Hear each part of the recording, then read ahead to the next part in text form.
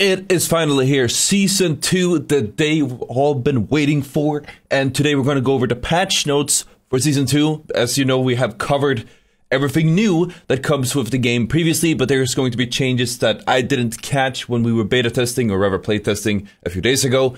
And there were also changes that weren't in the playtesting build that I wasn't, we obviously wouldn't know because they didn't put it in. So today we're going to go over the patch notes. We're going to talk about everything that's changing in the game in Season 2, and this patch is huge. And, I already was really bullish on the finals as a game, and it's really cool to see that I'm being right. I was right. Anyways, let's take a look and dive into it. There's Sys Horizon, the new map. It's really cool. You got Power Shift. The 5v5 game mode, I have explained it more in detail, so we won't go too much in detail on it here. If you guys want to check that video out later, it is on my channel. As I mentioned before, there is a new tutorial. Let me zoom in here a little bit. There we go. There's a new tutorial on Monaco that helps people learn a little bit. We got the new weapons. We got the FAMAS, the 93R, and the KS-23. The FAMAS is a burst assault rifle. The 93R is a burst handgun. And the KS-23 is a slug shotgun. It's very difficult, like from using it. The FAMAS is okay, not super good. 93R could have potential, and I don't really like burst weapons that much, so I'm not entirely sure how viable it will be. Personally, I might not use it. And the KS-23 is, it's a projectile shotgun, it's a projectile weapon. I don't think it's very consistent because of that reason, but it's cool to see a slug shotgun in the midst. Hopefully we're going to see a nerf to the SA-1216, otherwise there's no point in running any other weapon. We have the new gadgets. There's a lot of them. We got the dematerializer. As you can see, it makes a hole in a wall. You can make a hole and you can plug that hole using one charge each. Enemies can also plug that hole that you make as well. This is a medium specialization. You have the gateway. It's a portal for light. It lets you teleport from point A to B, goes 70 meters. It should retain momentum. You can throw items through it, the vault, barrels, grenades, RPGs, etc. Stays up for quite a while. I don't think you can remove it in any way. You can also put it on the cash out, and people will take the portal instead of actually taking the cash out, which is really annoying. But it's there. Also, I'm sorry if my voice is weird. I'm sorry if my voice is weird. I woke up early for this. I was up really late yesterday because I was really hyped. I couldn't sleep. I feel like a kid on Christmas. Anti-gravity cube, a deployable cube that the heavy build can make gravity, manipulate gravity. It's a little bit like the Horizon Lift. Makes everything inside of it slowly float upwards. It keeps the momentum of whatever you are, whatever direction you're going, kind of. So like you're jumping upwards, you'll go like that's the same line upwards. If you come from the side, you will keep going the same side. You can't go downwards. That's basically it.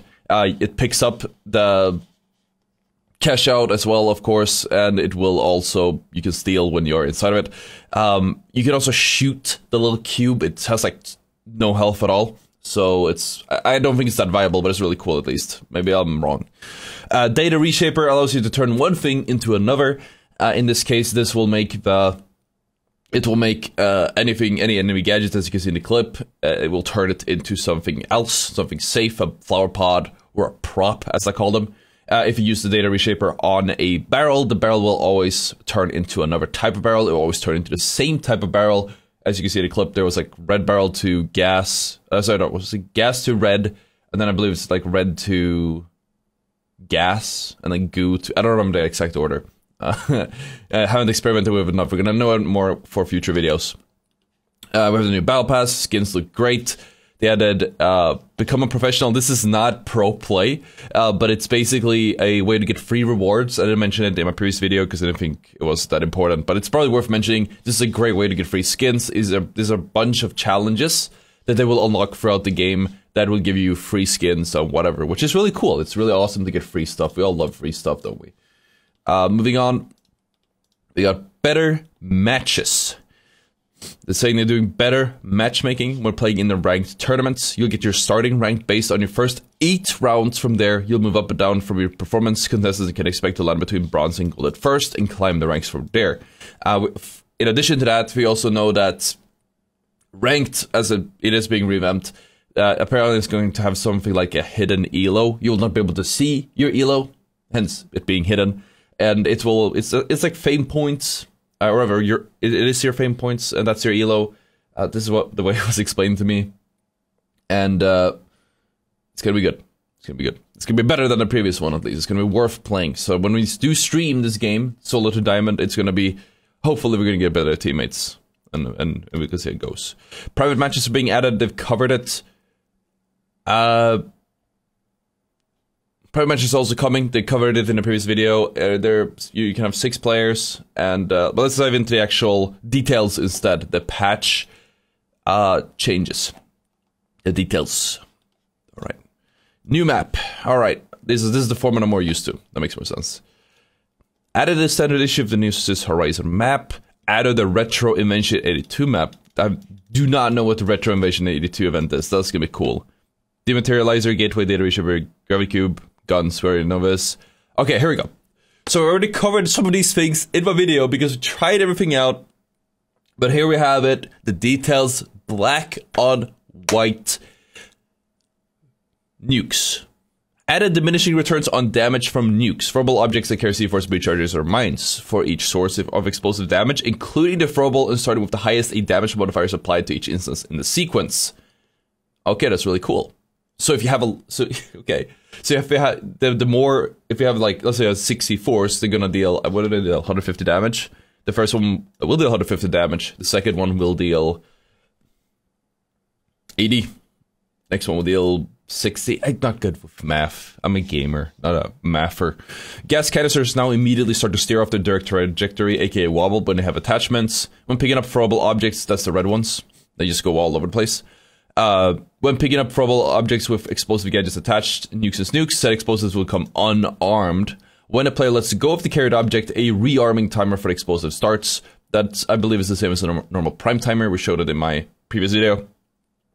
The explosions from C4 breaching charges on all mines that detonate while unprimed now deal 20% of their original damage. Oh, that is a huge nerf. Oh, wow, okay. That's a bit of a shame, I'm not gonna lie, because that's not just for stuck C4s and breaching charges, that's in general. Decrease the health value of propane gas tanks from 250 to 120.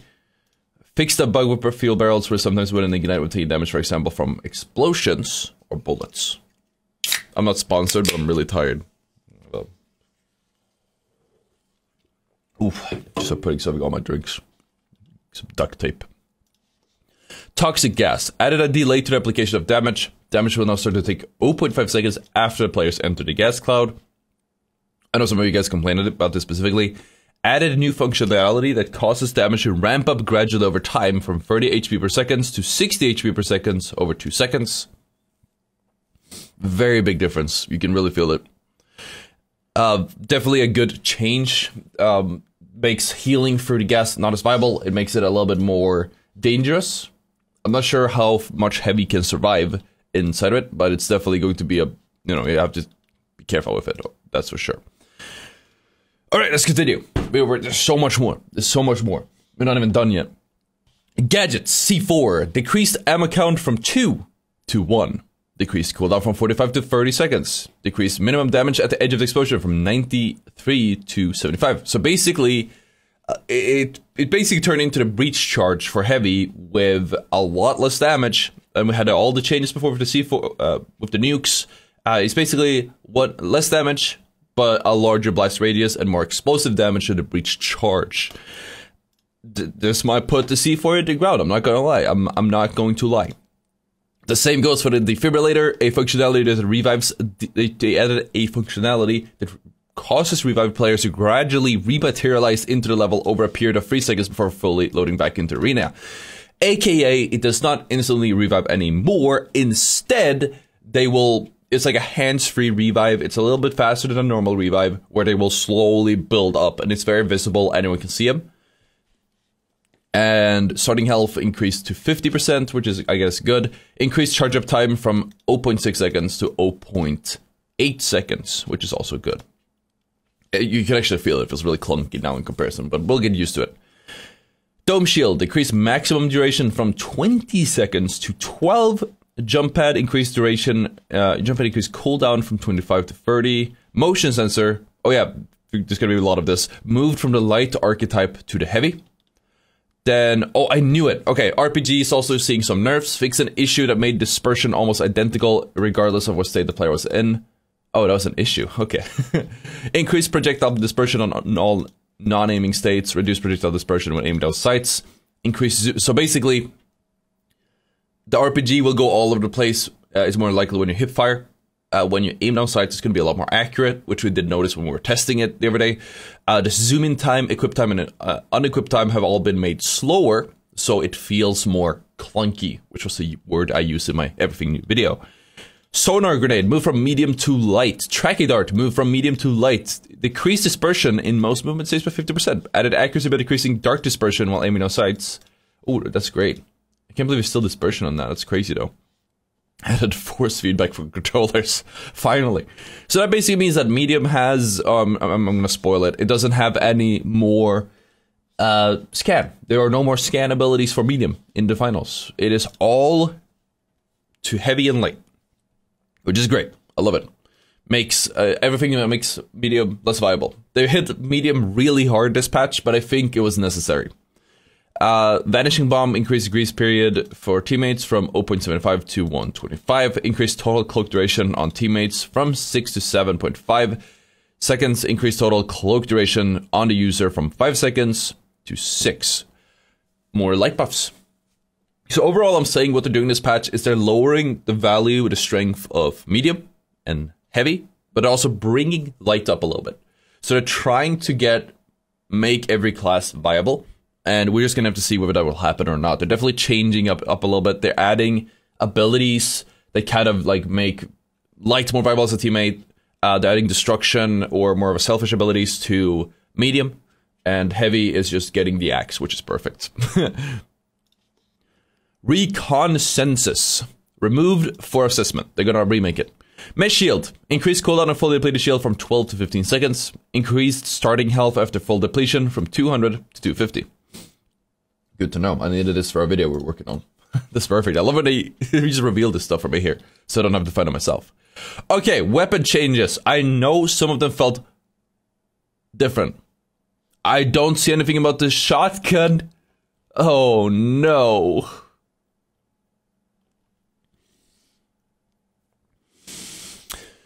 Embark, why have you not touched the auto shotty? Whatever, let's talk about the ones that I did touch. AKM. Increased damage followed minimum range from 35 to 30. Decreased damage followed max range from 40 to 35. Decreased damage followed modifier max range from 67 to 55. AKM nerf. FCAR, decreased damage followed modifier max range to 67 to 55. Also nerf, I believe, if I read this correctly.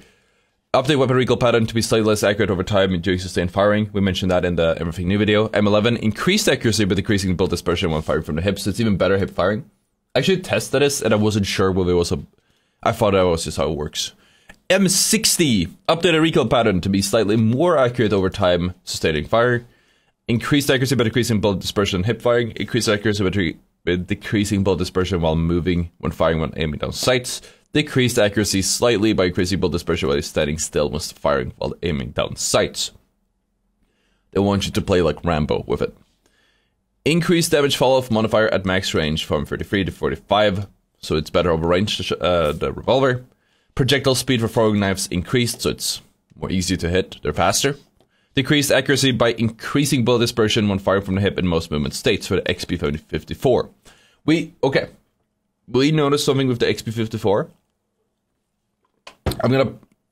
We'll see if they mention this. This might be an undocumented change. We'll talk about it. We'll talk about it once this is done. I'll post it on my Twitter. I'll see you soon. Added new levels with rewards to the following equipment items. Doesn't matter. Added option to auto sprint in the gameplay section. The preview arc for grenades now shows where they will detonate in their trajectory. Plus, they're actually accurate. And improved an issue where control players would unintentionally drop carried objects when trying to interact. Now carried objects won't be dropped when pressing the interact and equip button if the weapon is already equipped. Good for you control players. Alright, bug fixes. These are going to be huge to read about, so let's check it out. Well, I'm just going to read the ones that are important. Fix an issue where the scoreboard would not show the potential score for transfers in progress. Pretty huge. Fixed dome and mist shield not blocking projectiles and explosions correctly. Fixed an issue that allowed players to steal objectives through floors and walls. That's a shame, but I liked it. And it's good that they do.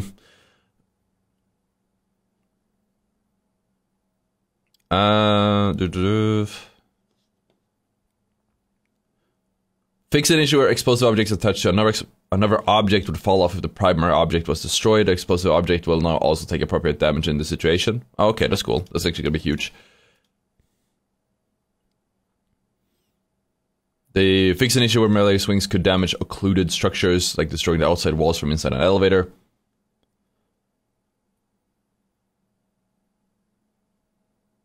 Animation doesn't matter too much. Improve spawn selection around active objectives. Let's hope that's for the better. They're saying it is. Levels, improve lighting, nighttime Monaco. Okay, that doesn't matter too much. Art. Perfect. Audio, voice. Add a voice as for recording. Improved footsteps. Audio for players using pistols, that's specific. And then there's some UI. Player cards added the final spinner to prevent the black screen when loading, added new item. Okay, nothing important there. So that was season 2, but we're gonna check out the other thing I wanted to mention as well. We're gonna have to test this some more. I could be wrong. As you guys know, there's been a bunch talking about the crosshair, on-screen crosshairs, third-party crosshairs lately. And I tested this out recently in season 2. In the beta test, and I noticed that for whatever reason, the bullets, you guys can tell me what you guys think, because I could be wrong here, right? I'm not saying this in a video yet. I mean, technically I am. But I'm not saying this in a video like this is the truth. This was happening. But I noticed that the bullets, at least for the MP5, and for a lot of other weapons, like the visual recoil feels different, it almost feels like the bullets actually go where your gun is pointing, rather than middle of the screen. Take a look. So here's season 2. I know that it's a bit short, but you should be able to tell. The angle is slightly different. The quality is a little bit worse. I'm sorry about that. But you can tell that in season 2, it seems to jump about the same amount, but you can see that the blue dot is in the center of the screen. You can see how the sight is jumping around, and the bullets are not going in the center of the screen. But you're also seeing that it doesn't go 1-to-1, so maybe they added random bloom to the MP5. I'm not entirely sure. They also added, I know when you look at season 1, it just hits in the center of the screen, basically. It follows it a lot more here, not fully, than it does here. Here it basically seems to follow the blue dot I've had with some bloom. But we're gonna have to test that out. But that was it for season 2. I'm gonna hop on and go live once this video is up. So I hope you guys enjoyed it. I'll see you guys on the live stream. Hit the like, subscribe, and I'll see y'all next time. Peace out.